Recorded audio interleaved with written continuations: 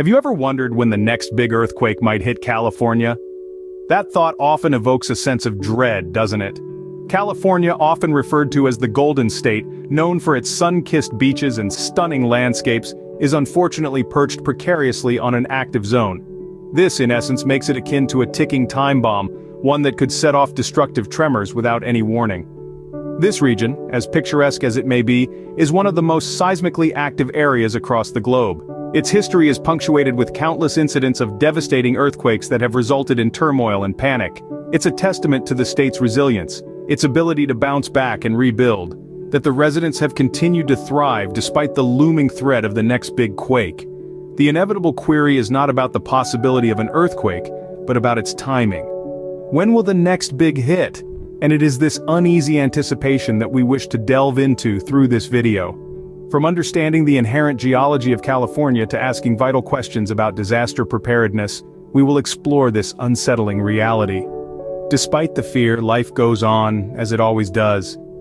But the question that lingers in the back of our minds is, are we prepared enough for the big one? California's earthquake history dates back to the early days of its settlement. We embark on this journey in 1769, the year of the first documented earthquake in California. The land was untamed and its inhabitants were caught off guard when the earth started to rumble beneath them. With the dawning of the 19th century came notable tremors. The Wrightwood earthquake of 1812 was a destructive force, leaving a path of ruin in its wake.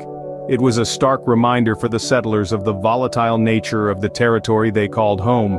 The next significant chapter in California's seismic history was the Fort Tejon earthquake in 1857. This quake's intensity shocked the population in every sense, causing extensive damage and inciting fear among the people. Its effects were felt over vast distances. Early tremors were just a prelude to what was to come, and they were the first inklings of the seismic forces that would persistently sculpt California's history. The 20th century brought with it some of the most devastating earthquakes California has ever seen. Delving into history, we find 1906 as the pinnacle of catastrophe for San Francisco, with an earthquake of a massive 7.8 magnitude on the Richter scale. The aftermath was equally ravaging. Fires spread across the city, destroying over 28,000 buildings and claiming over 3,000 lives. Advancing to 1933, we experienced the Long Beach earthquake, another significant seismic event for Southern California, measuring 6.4 on the Richter scale, causing widespread damage and, unfortunately, a loss of 120 lives. A few decades later in 1971, the Sylmar earthquake struck, jolting Los Angeles County residents awake from their slumber with a magnitude of 6.6, crumbling numerous structures, including the newly constructed Olive View Medical Center, and resulting in 64 fatalities. Such cataclysmic events served as wake-up calls, instigating enhancements in building codes and earthquake readiness. The state introduced stringent regulations and buildings were redesigned to resist severe tremors, marking a considerable and vital stride towards a safer future for Californians. Yet, as history has taught, even the most meticulous preparation can't always prevent disaster. The question isn't if the big one will hit, but when. An unsettling reality, isn't it? This is the seismic future of California we're facing. The San Andreas Fault, a tectonic boundary exceeding 800 miles, has been suspiciously calm. It's a ticking bomb, and the countdown has begun.